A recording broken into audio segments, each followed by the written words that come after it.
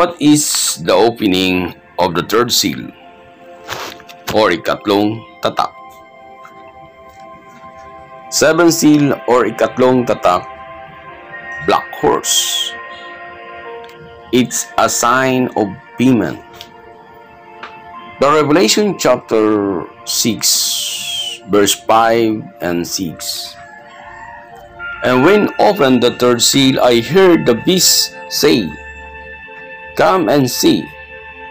And I beheld and lo a black horse, and he that sat on him had pair of balances in his hand. Verse 6. And I heard a voice in the midst of the four beasts say, A measure of wheat for a penny, and 3 measures of barley for a penny. And see the heart, not the oil, and to wine. The third seal revealed the coming of the black horse rider, red to black, introducing the way of his spirit. The black is a color which signified the great in abuse the Roman Empire. Ating basahin sa wikang Tagalog sa Revelation chapter 6 verse 5 and 6. At nang buksan niya ang ikatlong tatak, at narinig ko sa ikatlong nilalang na buhay na nagsasabi, Halika at tumingin ako, at narito ang isang kabayong may tim.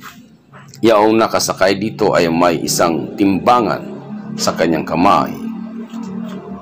At narinig ko ang gaya ng isang tinig sa gitna ng 4 na nilalang na buhay na nagsasabi, Sa isang denaryo ay isang takal na trigo, at sa isang denaryo ay 3 takal na sibada. At huwag mong ipahamak ang langis at ang alak. Ipinahayag sa pagdating na itim na kabayo na si Satanas ay hindi pa siya nakontento.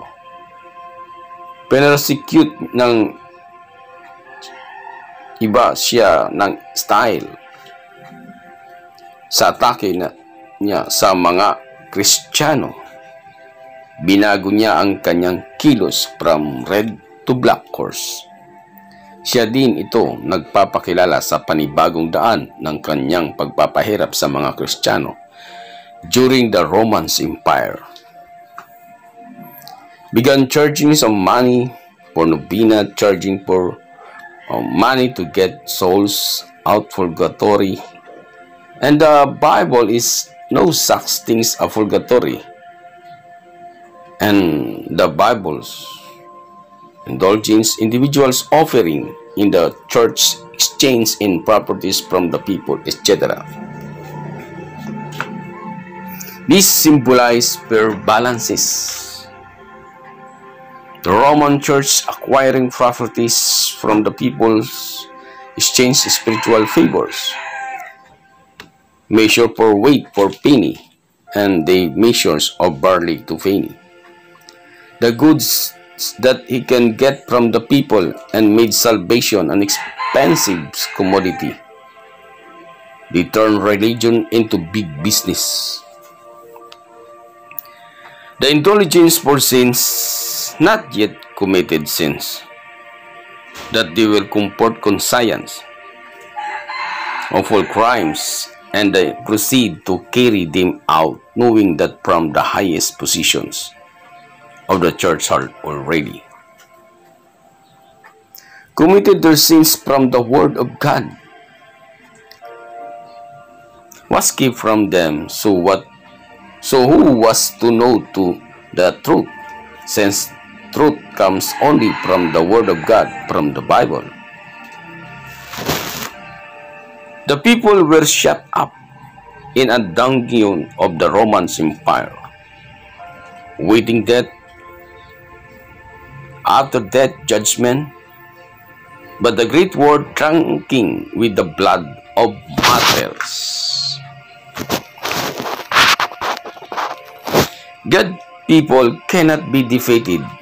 God raised up again the standard of true Christians, the spirit of man, this age starting of reformers, age of reformations, an open door, was set by God before the Christians evangelize the whole world with the truth of the Bible. We just read Revelation chapter 3, verse 8. I know the works, behold, I have set before thee an open door, and no man can shut it. For thou hast a little strength, and hast kept my word, and hast not denied my name, and that open door, and no man cannot shut it. This age was Martin Luther, the Catholic priest who protested Catholic Church by the exposing the abusing of papacy. In its false teachings through his 95 theses, he spearheaded the printing of the Bible. He introduced the doctrines of justification, teaching the people that the just shall live by faith. This age was of John Wesley, who introduced sanctifications of holiness to the Church of Living God. Evangelized that affair this man, Knox Calvin, Moody Sankey Finney, along many others. This man blasted out the injustice of the Catholic Church and exposed the police of their teaching truly. Touched by the anointed was the message of God, signified the anointing of the Holy Spirit which God gave these reformers, heart not the oil and wine.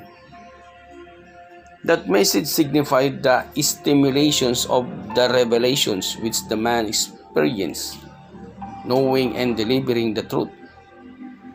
The messengers had the courage to defend the word of God. Through the experience, the anointing of the Spirit of God manifested itself and to give the deliverance of the message.